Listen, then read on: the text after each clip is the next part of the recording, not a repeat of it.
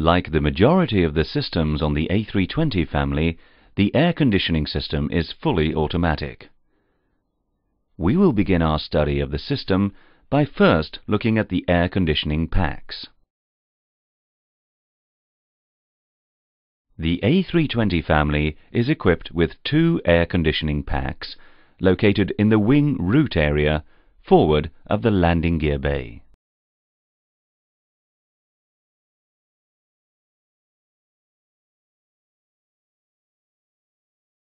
Hot bleed air enters the pack via a pack flow control valve.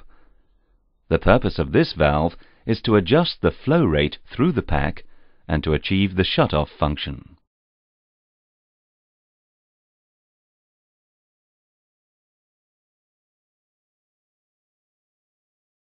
The air then passes through several stages within the pack that progressively cool the air to provide a conditioned air output.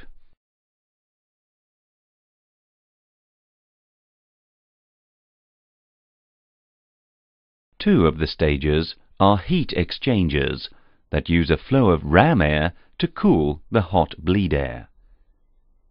This flow of air enters via a pack inlet door and exits via an outlet duct.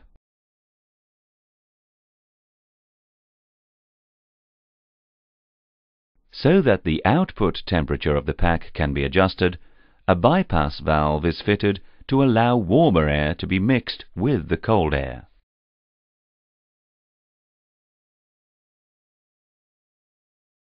On the A319, A320, A321, the pack flow control valve and the bypass valve are regulated by a pack controller to vary the flow rate and temperature output.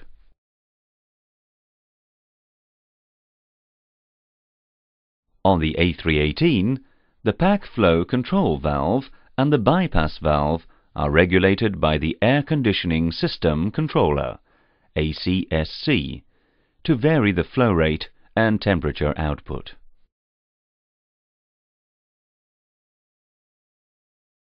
The pack controller, A319, A320, A321, or the ACSC, A318, also controls the inlet door to vary the amount of air passing over the heat exchangers. Note, to avoid ingestion of foreign objects, the inlet door closes temporarily during takeoff and landing.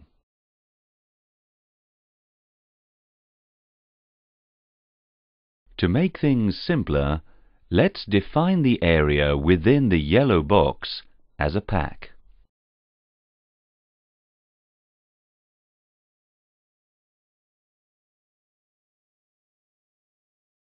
The two air conditioning packs operate automatically and independently to provide cool, conditioned air.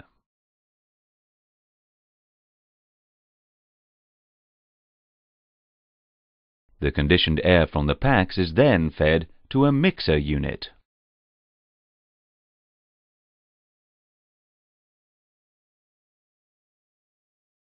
The mixer unit may also receive conditioned air from a low-pressure ground connection or, in flight, fresh outside air from the emergency ram air flap.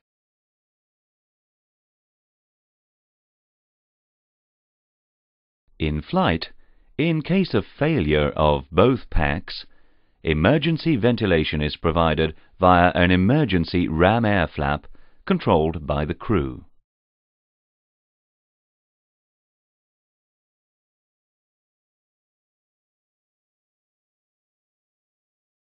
Various pack parameters are monitored by ECAM.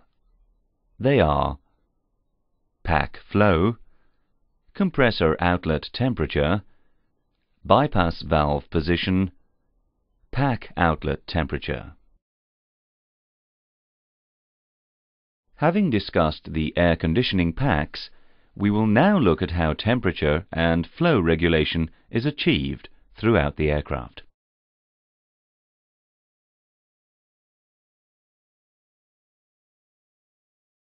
The three outputs from the mixing unit feed three separate aircraft zones: cockpit, forward cabin, and aft cabin. Let's look at how the temperature of the zones is managed.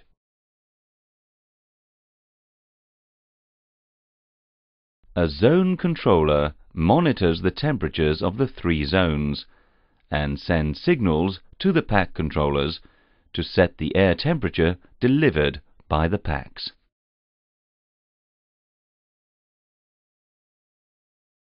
ACSC1 monitors the temperatures of the flight deck zone and controls the air temperature delivered by Pack 1.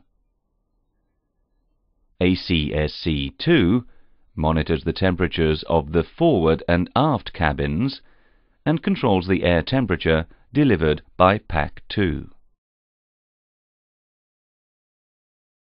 Normally, cold air is delivered by the packs and is then sent to the 3 zones via the mixer unit.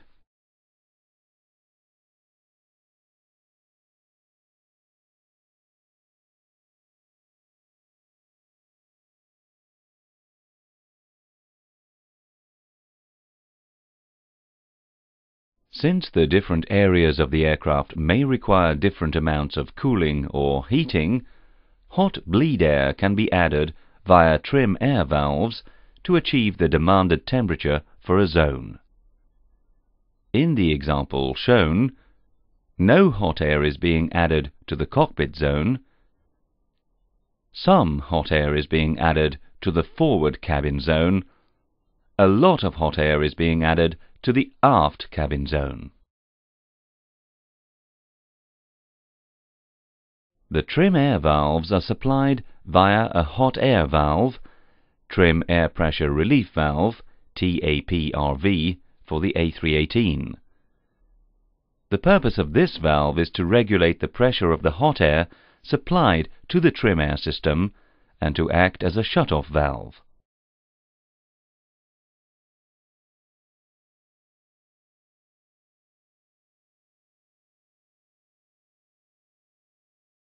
The hot bleed air is supplied to the hot air valve, TAPRV for the A318, from just downstream of the pack flow valves.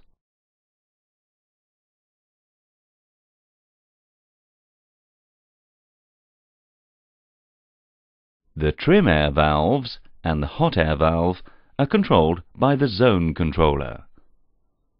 In the case of any duct overheat, the hot air valve and the trim air valves will automatically close to isolate the system.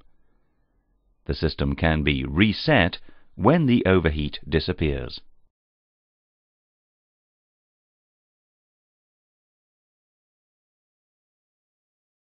The flight deck trim air valve is controlled by ACSC1.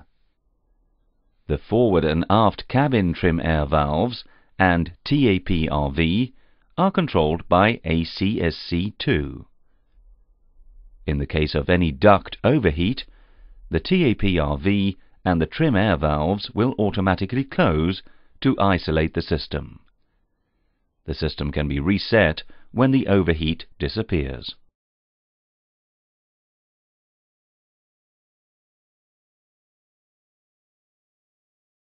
Zone duct temperature, which is the temperature of the air entering a zone, and the actual zone temperature, are monitored by the zone control computer, ACSCs for the A318.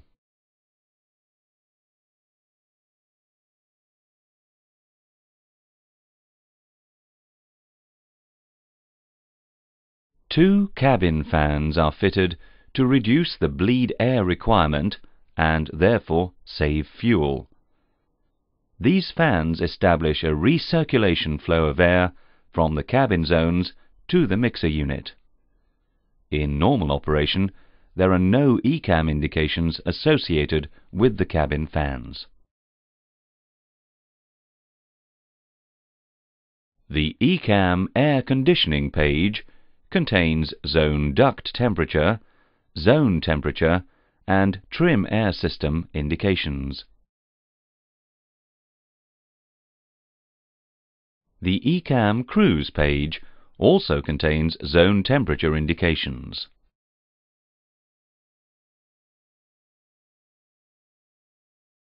On the overhead panel, an air conditioning panel allows the pilot to control the air conditioning system. Let's look at the controls on this panel in a little more detail.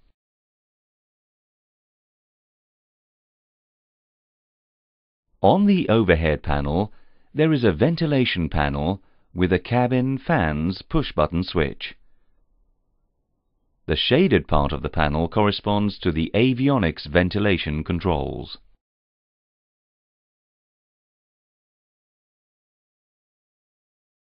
The pack flow switches control their associated pack flow control valves. In the example shown, pack 1 is selected off and is indicating closed, while pack 2 is selected on and is indicating open. The pack flow selector is used to select the desired pack flow. Low, 80% of normal flow. Normal, 100% of normal flow. High, 120% of normal flow. For the A321 version, a push-button switch enables two selections. Econ flow pressed in, 80% to 100% of normal flow. Econ flow released out, 100% to 120% of normal flow. For the A318 version, a push-button switch enables two selections. High flow pressed in, 100% of normal flow. High flow released out, 120% of normal flow. Note: whatever the pack flow selector position, high flow is automatically controlled in case of single pack operation or APU bleed supply.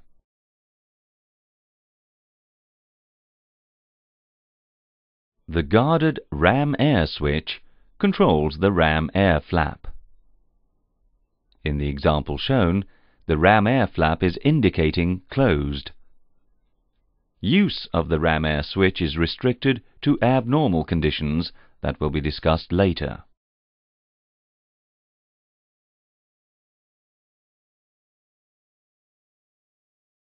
The hot air switch is associated with the hot air valve, TAP-RV for the A318. There is a hot air valve indication on the ECAM COND page. In the example shown, the valve is indicating open.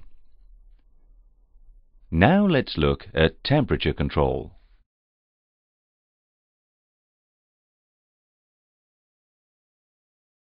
The zone temperature selectors are used to adjust the required temperature for an associated zone.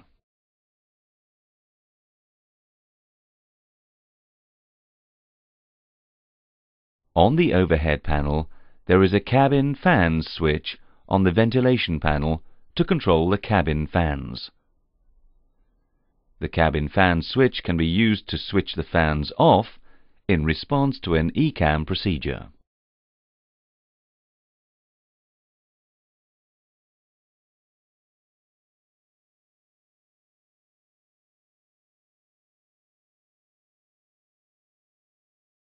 The flow control valve is electrically controlled and pneumatically operated. The valve works in two modes. In electrical mode, the valve is automatically controlled by the pack controller, ACSC for the A318. In case of electrical power loss, the valve is pneumatically self-controlled. The bypass valve is electrically controlled and operated. The pack controller controls the valve for short-term regulation of the pack outlet temperature. The pack inlet door is electrically controlled and operated. The pack controller controls the door for long-term regulation of the pack outlet temperature.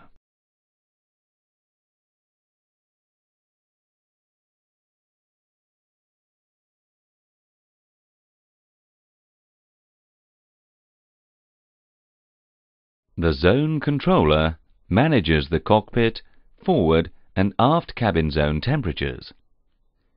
It sends a common temperature reference signal to both pack controllers for pack temperature regulation and flow optimization.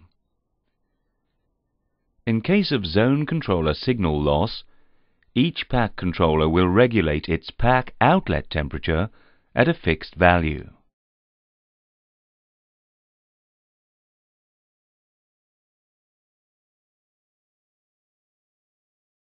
The zone controller manages the cockpit, forward and aft cabin zone temperatures. It sends a common temperature reference signal to both pack controllers for pack temperature regulation and flow optimization. In case of zone controller signal loss, each pack controller will regulate its pack outlet temperature at a fixed value.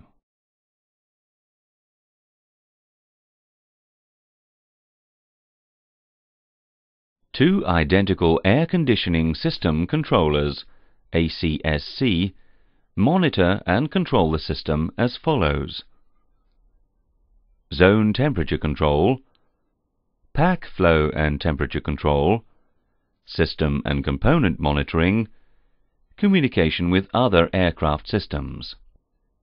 These functions are divided between both ACSCs, with ACSC 1 controlling flight deck and pack 1, and ACSC 2 controlling the cabin, forward, aft, and pack 2.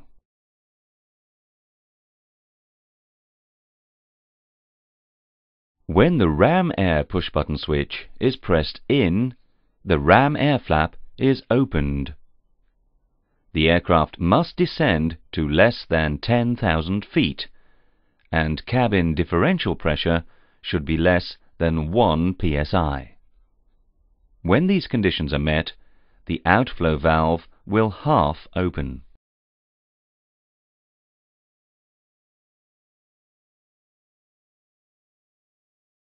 The zone controller is the interface between the pack controllers and the CFDIU for test purposes and fault reporting, available on the MCDUs.